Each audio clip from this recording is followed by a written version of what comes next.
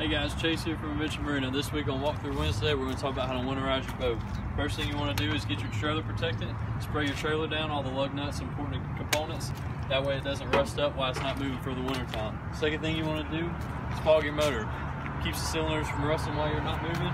Fuel stabilizer and fuel additives are great to keep the fuel good while it's not moving. We also got antifreeze to protect the motor just in case it freezes.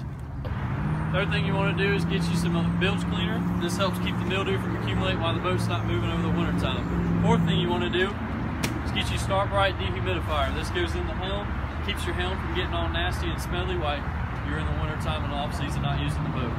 That's it for this week. Comment below. Tell us what you want to see next week on Walkthrough Wednesday.